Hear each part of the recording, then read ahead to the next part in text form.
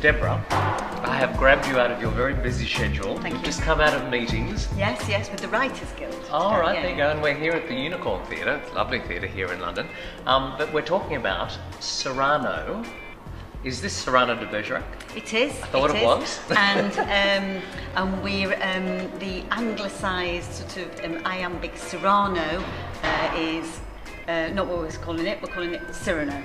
And actually, we've truncated it to just Cyrano, so it's not even Cyrano de Bergerac. With Cyrano, it felt to be such a of its time and place that I've left it there. But the 17th century France. But it was written in the 19th century, yes, so the style of the play is very like a melodrama. Really. Right. So it's not like a restoration or a late Renaissance play at all. It's a Victorian melodrama, really. And I've always known it, always loved it, and it was one of those moments when Cole went, "Why don't you do it?"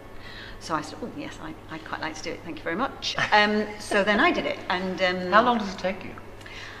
It's really hard to say because I'm usually working on more than one thing at a time. Right. So actually coming back to it. So I'll do a fortnight or a month's work on one thing and kind of get that wrestled into shape, and then I'll go and work on something else, and then I'll come back to that. So you'll go and do something, have a coffee with someone, then you go, I know about that scene. Yeah, and suddenly you come back, you do a bit of ironing.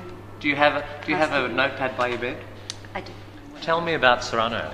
I've read a little bit. I'm not familiar with it. Okay. But I was aware that it was a 19th century play about a 17th century character. Yeah. Largely true to life, but a bit exaggerated and. Well, it's sort of. I mean, sounds like a bit of a romp. Well, it's very romantic and it's very moving actually. And the real Cyrano de Bergerac, who was a real man, and had all these great, wonderful skills, was probably gay. So the idea that Cyrano in the play, who is this great lover of this beautiful woman, that's not historically quite accurate. Right. But Rostand did this wonderful thing of making him this great lover who is never able to kind of overcome his own sort of body dysmorphic disorder, really, but he's got a big nose.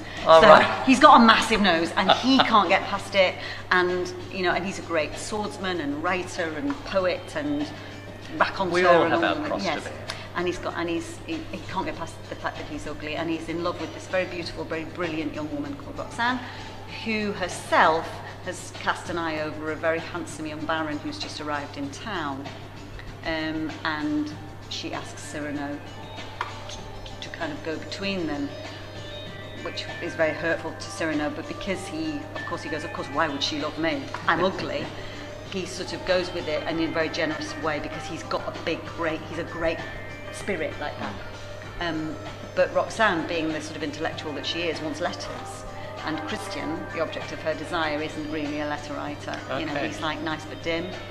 And so Cyrano writes the letters for him, and then you get this lovely triangular. Well, that seems right for romantic comedy and drama. Is there music in it? There is, and there's a lot more music. There's music in the original, but there's a lot more music in our version because the kind of work that I create with Conrad Nelson often has a strong musical element, and there's a very, very famous, even though you might not know of it, there's a very famous sequence in the play where Cyrano pretends to have fallen from the moon in order to delay a person on their way to somewhere, and it's quite famous, but it's a bit boring.